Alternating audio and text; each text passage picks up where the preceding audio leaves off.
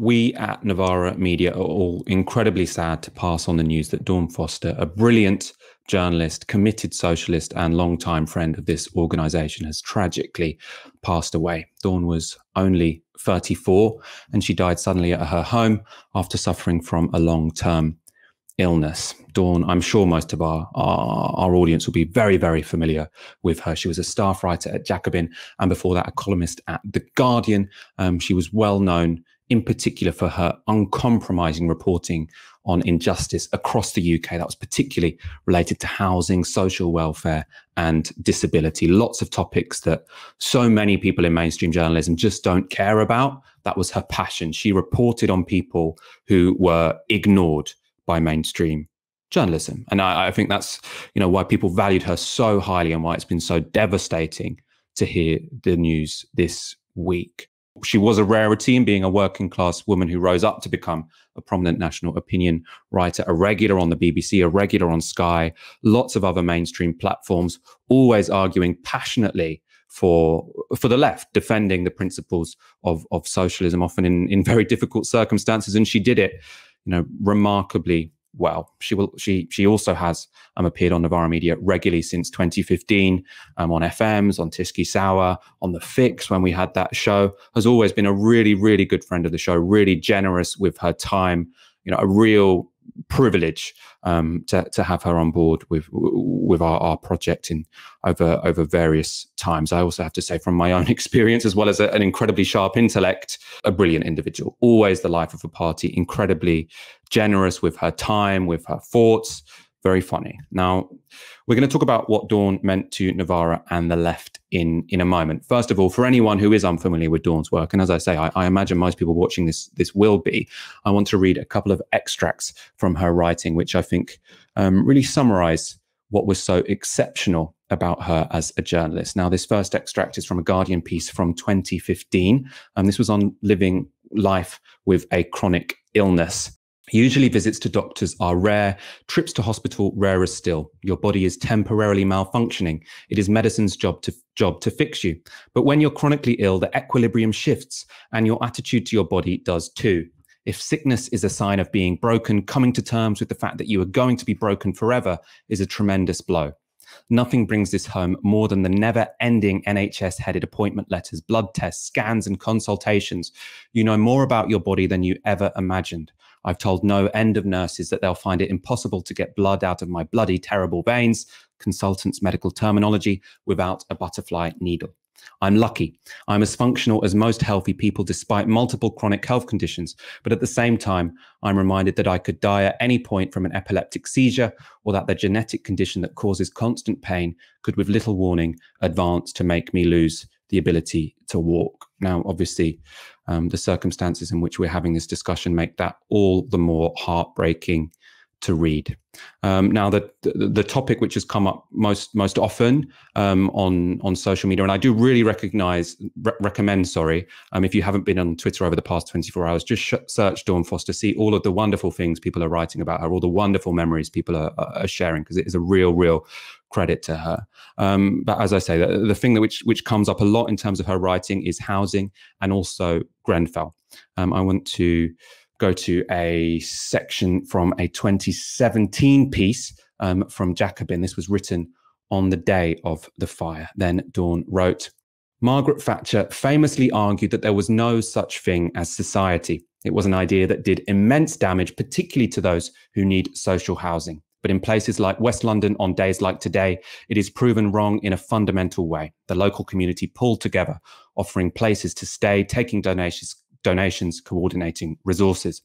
The volume of rage at the tragedy and the fact that it seems so preventable has forced politicians to promise investigations. The battle now is to ensure that this anger is turned into change. Survivors must be properly housed. Those who could have prevented the fire must be held accountable.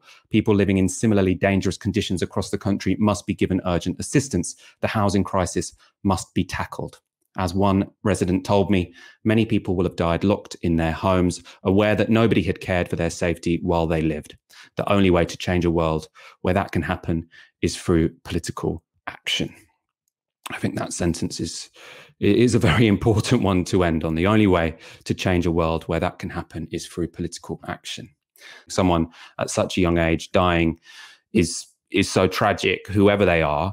I know lots of, we share lots of friends who will be, in deep mourning now. I wanted you to talk, I suppose, on a broad term of what Dawn Foster and her work meant for Novara and the broader UK left. She was a fearless journalist, woman, socialist. She was formidable. And I saw somebody post this on Instagram, and I thought it summed her right up. She was the opposite of a sycophant. Dawn was pathologically, constitutionally incapable of being obsequious, of being servile. She could only tell the truth, and it didn't always advance her career. It wasn't always necessarily in her best interest, but that's who she was. It curtailed her progression in the industry massively. In terms of her relationship to Novara, and she still did so extraordinarily well, and like I say, from her background, she was always defying the odds. To do that while retaining that honesty, I think, is remarkable. It's singular, I think, in Britain. In terms of her relationship to Novara Media, she was always incredibly generous. Very close friends with James Butler, of course, my co-founder. She would always make time to come on the show in the early days and to offer advice or tips. And she was just always there. And she was very, very aware of the fact that we needed to change politics in this country, and that it wasn't just going to come from some particular person, even if it's Jeremy Corbyn leading the Labour Party. Dawn knew that we had to create a movement in this country, in the media, in organised labour, and yeah, of course, in party politics and social movements. She was somebody who was ready to be a part of that and to make serious sacrifices for that, to build a better country, a better planet. And so somebody like that, with that energy, that passion, that constant determination to always just be brutally honest, she never punched down. It's important to say. I can't recall her ever punching down. It was remarkable. And so for her to pass at, I think, 34, deeply, deeply, deeply sad. Deeply sad. I say that as somebody who knew her, but I think it's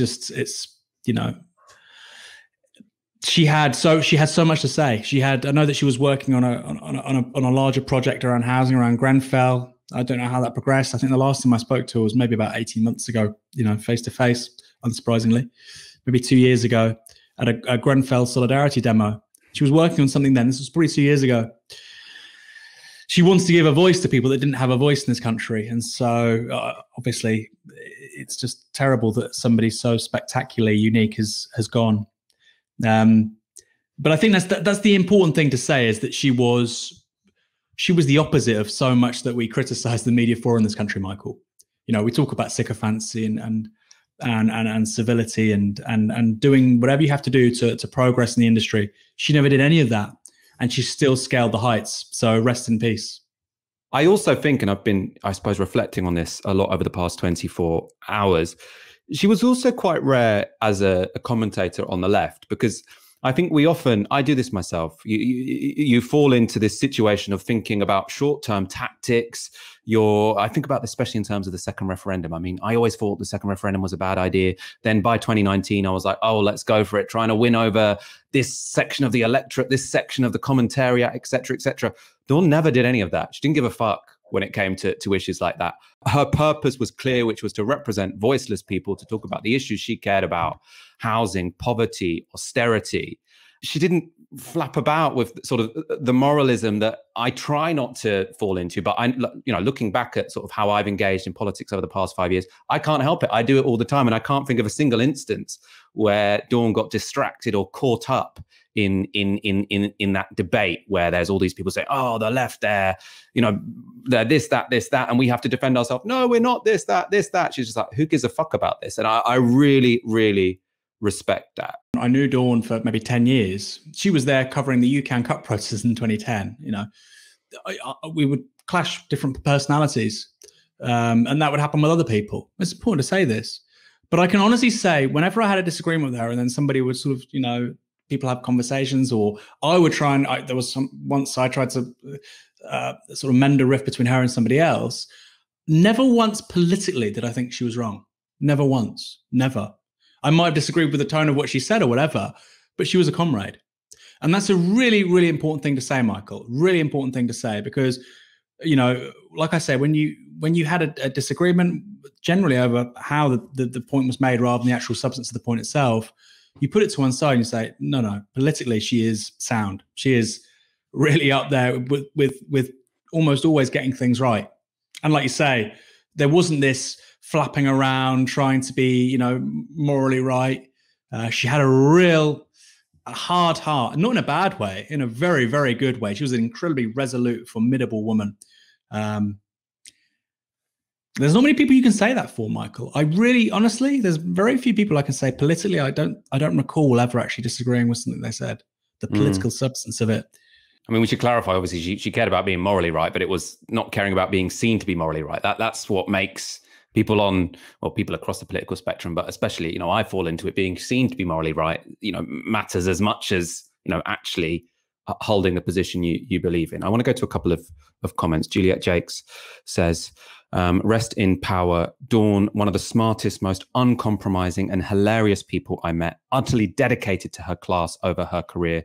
Thanks for covering this terrible loss. And Sal says, Dawn was a journalist who put principles before career. The country would be a much better place if more in her industry did the same. Really lovely comments. As I say, I really do, you know, recommend go on Twitter, search Dawn Foster, see all the wonderful things people are saying about her at the moment, because you will see how much she meant to so many people. We posted an Instagram a carousel of images commemorating Dawn's passing. And I think the final one talked about how she should really be an inspiration to people that want to join the media, to be journalists. And I thought what Juliet Jake said there was on the money. She put her class over her career. And that is, again, incredibly rare, Michael. You know, we do at Novara Media what we do because we believe in a set of political values and we want to advance them. That's why we started the organization. But Dawn, I mean, somehow did that in the confines of the mainstream media, which is incredibly difficult, but she managed to do it. And she made some hugely important interventions. If I recommend you to do one thing this weekend, is go and look up what Dawn Foster has written over the past 10 years. Explore her work, watch the interventions she's made on YouTube. And my thoughts go out to everyone who was really close to her. I know there are a lot of people hurting this weekend.